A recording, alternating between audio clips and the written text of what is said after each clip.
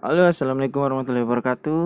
Ya, kali ini kita akan bahas bagaimana caranya merubah posisi video dari portrait ke landscape maupun sebaliknya dari landscape ke portrait. Kita menggunakan aplikasi Android namanya Rotate Video. Bagi teman-teman yang belum punya bisa download dulu di Play Store. Ya, kenapa saya menyarankan aplikasi ini karena lumayan keren lah. Dia nggak terlalu rumit dan nggak ada watermarknya sama kualitas videonya terjaga. Oke, kita langsung aja klik di Start Rotate. Ya, di sini ada rekam film, nanti akan diarahkan ke video. Kita langsung pilih film. Ya, ini biar masuk ke galeri. Ya, sini ada video dari game, kita akan coba. Oke. Kayaknya ini kita kembali lagi dulu. Agak error sedikit. Kita ulang. Oke, di sini ada iklan, kita cancel aja. Nah, di sini langsung kita bisa pilih mau diarahkan kayak gimana, bisa putar balik, menyamping. Ya, kita coba ke menyamping lagi, coba kita start. Nah, ini ada fast method, ada normal method. Ya, di sini kita akan pakai yang normal aja karena yang fast ini kayaknya berbayar. Oh, tidak bisa langsung fast. Nah, ini sudah jadi videonya. Teman-teman bisa lihat sendiri. Ya, teman-teman bisa lihat sendiri videonya kualitas.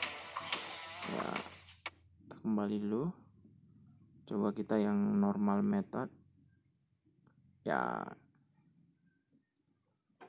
masih loading, sabar, harap menunggu.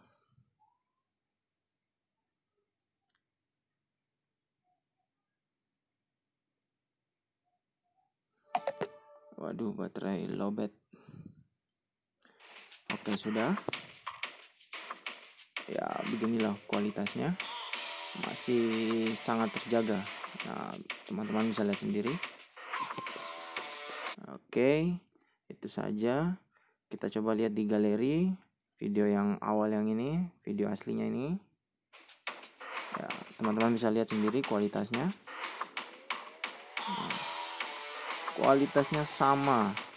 Kita coba lihat dari kapasitasnya. Kapasitasnya di sini gimana kapasitasnya kalau lihat? Nggak tahu. Oh, ini kapasitasnya 34,98 MB. Kita lihat yang setelah di Wah, dia jadi agak turun kapasitasnya tapi dengan kualitas yang hampir sama lah, mendekati sama lah kalau kita bilang. Nah, boleh.